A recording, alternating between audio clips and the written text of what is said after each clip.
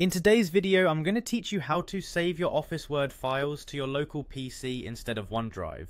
Whether you're working on a personal project or managing important documents, understanding where your files are stored is crucial for accessibility and security. Saving directly to your PC can be a game changer, especially if you're working offline or prefer to have all your documents organized in one place on your hard drive.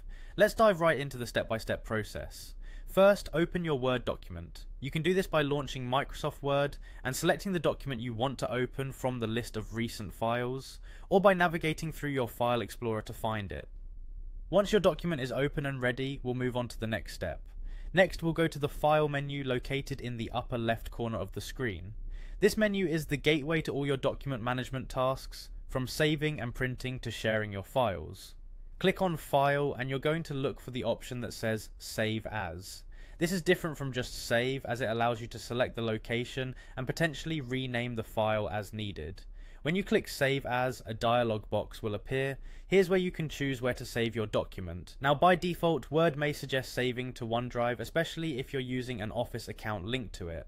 To change this, click on This PC. Selecting This PC directs Word to save the file onto your local computer storage, bypassing OneDrive entirely. Once you've clicked This PC, it's time to choose a specific folder on your computer to save the document. This could be a folder in your Documents, desktop, or maybe a special project folder where you keep your Word documents. If you're not sure where to save, Documents is a safe bet, but feel free to select the folder that fits your organizational system best. If needed, you can also create a new folder directly from the Save dialog to better categorize your files.